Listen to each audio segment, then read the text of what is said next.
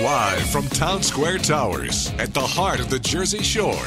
Wake up with Jeremy Grunin. Get up, get out, do something. Join the conversation. 732-505-1160. News Talk Radio WOBM AM 1160 and 1310. Listen online at WOBMAM.com.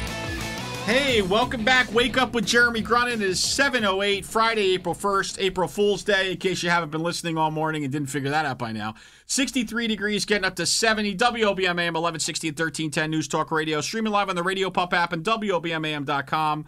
732-505-1160 to join the conversation. One quick point. If you're interested in learning more about the Listening Room on Sunday at 6 p.m., Listening Room, please search the Listening Room on Facebook and learn more. It really is a great evening in downtown Toms River and should kind of give you a vision of what we would love downtown Toms River to feel like every night of the week. So we turn our attention now to a very special guest for me. We are joined by John Busco, Morgan Stanley. And John, good morning, first of all. Good morning to you. So first of all, I have to say, you are the first. This is a first. You are the first. There's a number of firsts, actually, for you. You are the first radio guest I've ever had who I've bought a house from. Thank you. So John was the previous owner of my house, and so it is a good lesson for all of you. Like, unlike Donald Trump, John and I actually made a deal, and look, we still talk to each other. That's right. Right, so that's different than most of the folks that Donald Trump doesn't deal with. See what I did there? Yeah. Anyway, John, so why don't you tell folks a little bit about yourself, how you started your business, etc. Jeremy, good morning. This is so much fun to be here. I grew up in the Bronx, New York. I was an athlete in my former life. I'm 63 now, so it was a long time ago. At a high school, I had a choice to either go to the University of Lehigh and play football and baseball, but I was a second-round draft pick with the New York Mets, and my family wanted me to go down that path, so I decided to take the bonus money and became a professional baseball player. I stayed in the Met organization for 5 years, and then I was fortunate enough to begin a career at E.F. Hutton in their training program, and the rest is history. Wow. So wait a second. We can't get off because that's the other thing. You're also, I think you're our first professional, former professional athlete, right? And and by the way, at 63, let me just tell you something. I am 21 years your junior, and I'm fairly certain that in a cage match you would knock the heck out of me. And I am 100% certain that in a 100-yard dash I'd be 50 yards behind you. I'm just saying. Well, the older I get, the better I was. Well, that's great. That's great, John. You're supposed to say, by the way, no, that's not true, Jeremy. That's not true. Thanks. I'll help you out with that. So did you? So you were with the Mets, and so what were the years you were in the Mets organization? I was drafted in 1971. Okay. I played up to AAA until 1975. And unfortunately, I was born before Curt Flood because there was no free agency. Right. So it was a real job back then. Right. The average big league salary was $18,000 a year. And I felt as if I should have been in the big leagues, but I wasn't. And I decided to change course. Do you ever have any regrets there? Like maybe you should have stuck it out for another couple years and seen what happened, or no? My only regret was I wish I was born about 10 years later. Yeah. No, it was a phenomenal experience.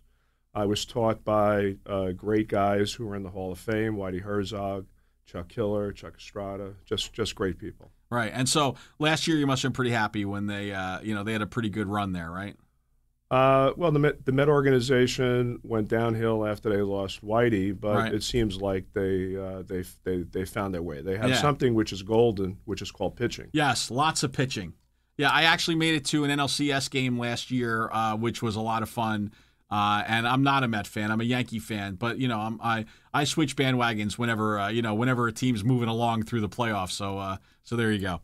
Well, listen, so that's very cool. Okay, so why don't you talk to us a little bit about what you do now with Morgan Stanley? I work in the wealth management division of the firm. This is my 40th year of being in this industry. We work, our community is more mature. It's older, so we serve people from 55 to 100.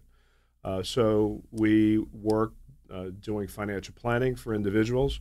But another side component of the work I do, which we started about 15 years ago, is we go out and we manage the money, or we help manage the money for adult communities. The 55 and older community business is in New Jersey is just growing like crazy. There is a huge secular movement for people to move into 55 and old communities. And so we go out and we compete when we speak to the board and the property managers, and we help them to manage the money. So those are the two components of the work I do.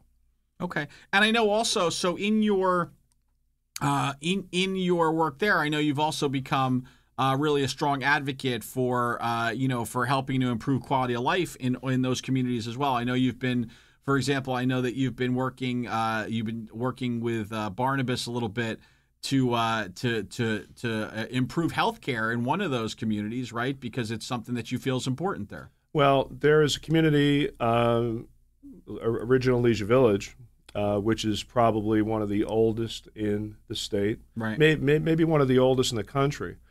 And they have a very unique facility on site, which is called their healthcare facility.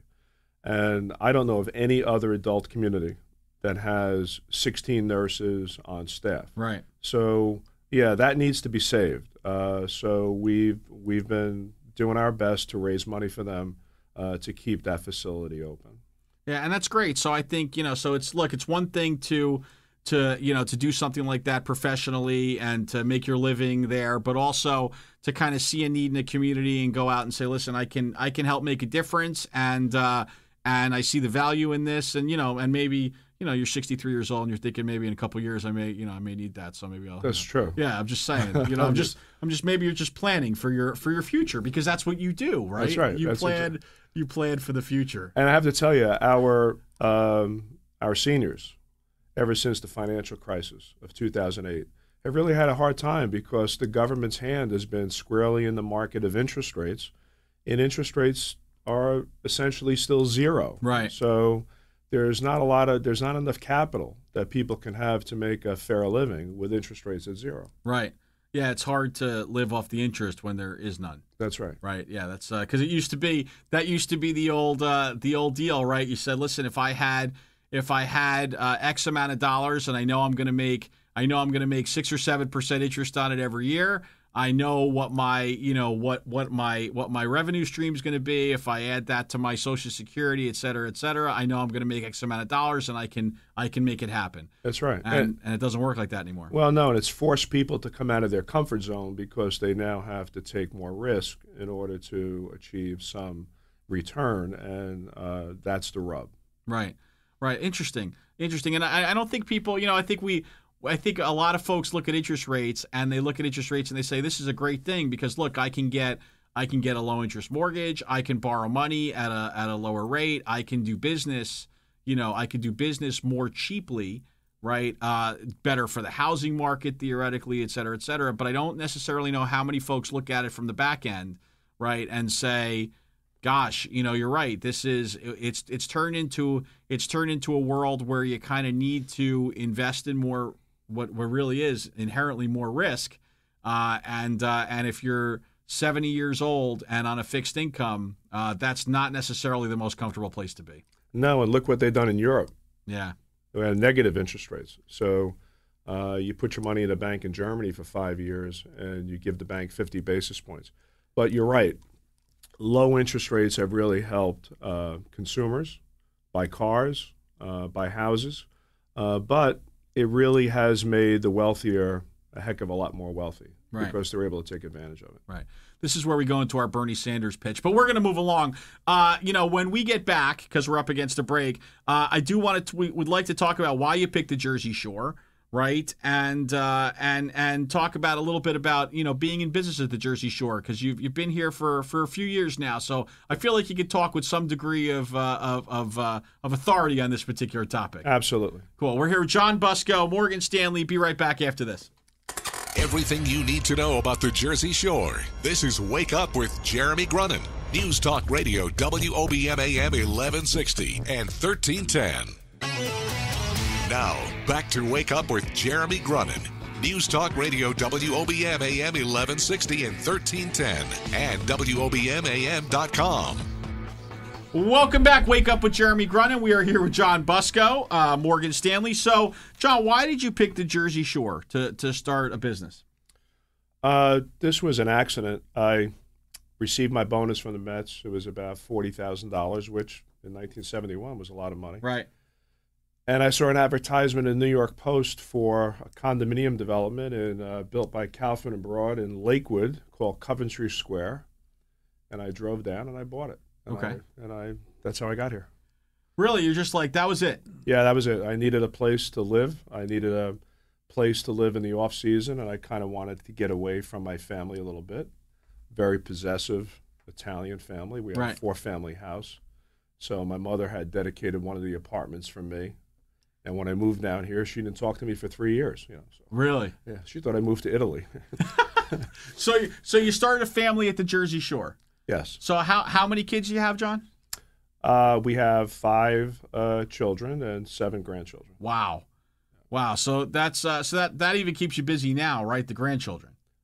Oh, the grandchildren are fantastic. Now my kids are fantastic. They all live in Toms River. My daughter actually was a teacher at Toms River North, and she's now an English supervisor at Manalapan. 3 of my boys graduated from high school south, and 2 graduated from high school east. Wow. So and I know that you were very active with them, even as a coach and kind of giving back. We talked about how you're giving back to the community kind of in your professional life, but also you've been very giving from helping out from a coaching team standpoint, passing along your abilities and your knowledge of professional sports kind of onto the next generations. Yeah, I'm very critical of coaching because I was taught by great people. And I believe a great coach, like a great teacher, could shape someone's life and help really change their life. My wife has been asking me to get involved with T-ball, which I just can't do. I think these guys are saints. So right.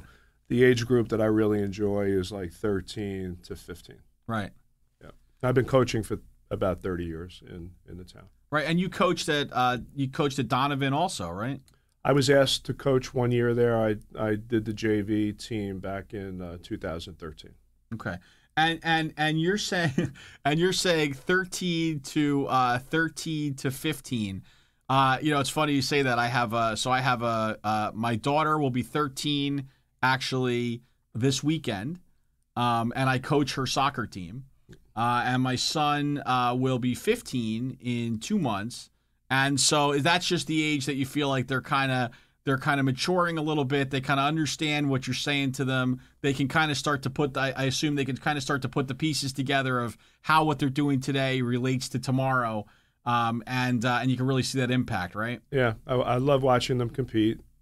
And when they start to get into that age, the input you give them and the one-on-one and the mentoring you give them and the empowerment and the encouragement that you give them is critically important. Right.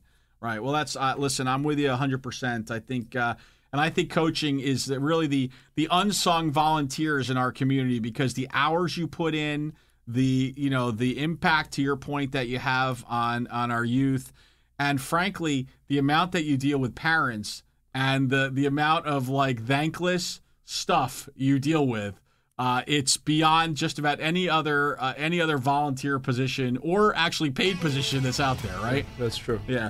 We are here with John Busco, Morgan Stanley. We are going to be back with him to talk more. Of course, we got to give him his magic wand, find out about his aha moment, and so much more. Wake Up with Jeremy Grunin, back after this.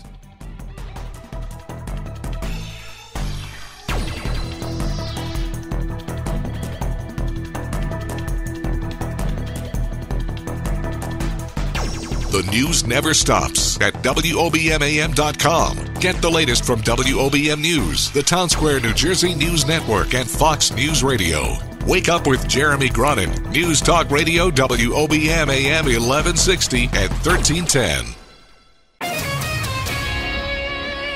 Live from the Jersey Shore to the world. Get up, get out, do something. Wake up with Jeremy Grunin. Take the show wherever you go.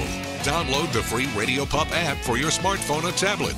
Join the conversation. 732-505-1160. News Talk Radio WOBM AM 1160 and 1310. Listen online at WOBMAM.com. Hey, welcome back. Wake Up with Jeremy Grunin. 7:35, Friday, April 1st, 63 degrees, getting up to 70 today. WOBM AM 1160 and 1310. News Talk Radio, streaming live on the Radio Pup app and WOBMAM.com. 732-505-1160 if you want to join the conversation. We are here with John Busco, Morgan Stanley. So, John, talk to me. What do you find to be the best part of doing business at the Jersey Shore? Oh, just the environment. Every time I go into the city, I am so thankful that I'm only 3 miles from my house. I have the opportunity to enjoy this lifestyle. I work with my wife, so it's just it's a pleasure. It's comfortable. I work for a world-class organization 3 miles from my house, which is pretty good. Yeah, that you can't really argue with that, right? No. The commute. The commute's good. Yeah, so that's you don't listen to me on the commute, I guess, in the morning. No, right? No, I listen to Bloomberg. I'm sorry, John. Thanks, no problem. I understand. I mean, maybe he has a little bigger resume than me, but whatever. Okay. So what do you think though? So we've been talking a lot this morning about the Jersey Shore and businesses. So what do you think? How do you think we would get business down to the Jersey Shore? I believe as companies become much more mobile, where the physical plant is really not as important, because even in our industry we have a lot of mobility. I believe once people have the chance to experience the shore, the lifestyle, what it has to offer, that's a natural draw. I mean, in my own life, some of our best family experiences have been from the shore, and as a consequence of that, a lot of my family has migrated here. So I believe the same is true for business. Right. That's great. So what was your aha moment where you kind of realized that you kind of had a solution to an issue? Like, so I'm just picturing it, and I'm like, here you are, you're making your way, hopefully to the major leagues in baseball, and that's, I assume as a younger guy, that's kind of where your headset is at. Like, you're going to make this happen, and this is going to be your career, and you're going to be the next star. You're going to be a 300 hitter, and then when you retire, you're going to have to figure out what speaking engagements to take, and what endorsement deals to take. So then you kind of have that realization that says, okay, well, maybe this isn't going exactly like I had thought. So what is that aha moment that says, listen, I could do something else? Look, I put the time in. I felt I should have been where I was, and I wasn't. And I made a big boy decision, right, and decided to change paths. I was fortunate to get into the training program at E.F. Hutton. And what was really an aha moment for me there as a trainee is before Macy's was Macy's, we had Bambergers here. And we created a program which was called E.F. Hutton Talks to Women About Money, which really resonates even today. And we brought that message to just about every Bambergers in the state of New Jersey. And that really started my career really pretty quickly with E.F. Hutton. So my aha moment there was E.F. Hutton Talks to Women About Money. Right. And that's great. And so now we ask the big one, right? So the magic wand. So if you had the magic wand, what's the one thing you would change or do differently in your sector? Well, I believe we need to educate more.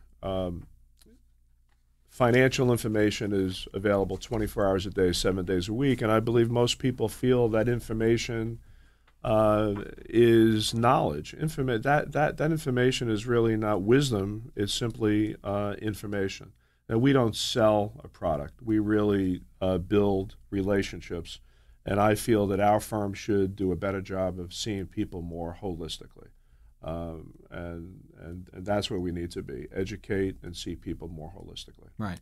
So it's funny. It's we talked a little bit about coaching before, and that was that played a big part of your life as you certainly with your kids, and really kind of what you do now is, in its own way, it's coaching again, right? I mean, you're still coaching. This is, to use your words, this is really coaching for big boys and big girls, right, is what you do.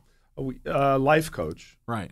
My kids have given me a very, very unique perspective, is because you can't treat everybody the same way. You can't paint everybody with a broad brush. Right. Everyone is very different. Your dreams and goals are different from somebody else's, and we have 2 ears and 1 mouth, and we should use them that way. Wow. Oh, that's you've used that line before, right? I have. Yeah, you may have said that. I'm just picturing like some 13-year-old girl somewhere playing a sport and saying that. I could just picture how that might work. John Busco. John, where could folks learn more, maybe contact you, or maybe find out how you can maybe give them some of that life coaching advice? Thank you. Just go to Google my name, John, JOHN-BUSCO. It will link to my website. You could shoot me an email, give me a call. I'm at work normally 6:30 in the morning, leave 4:30. Nice. 6:30 to 4:30, huh? Yeah, Saturday and Sunday. Money knows no time off. Is Jeremy? That's listen? So I've heard. John Busco, Morgan Stanley. John, thank you so much for joining us this morning. And like I've said, John and I are inextricably bound, because as long as he is in. As long as he's in Ocean County in New Jersey, he's the homeowner before me at my current address. So and I know where he lives, so I could just pop by and say, John, I still can't find the light switch for this light in the room. And by the way, that actually has happened. Yes. John, thank you so much. You have a fantastic weekend. Jeremy, okay? Thank you very much. This was so much fun. All right, cool. Back with more Wake Up with Jeremy Grunin after this.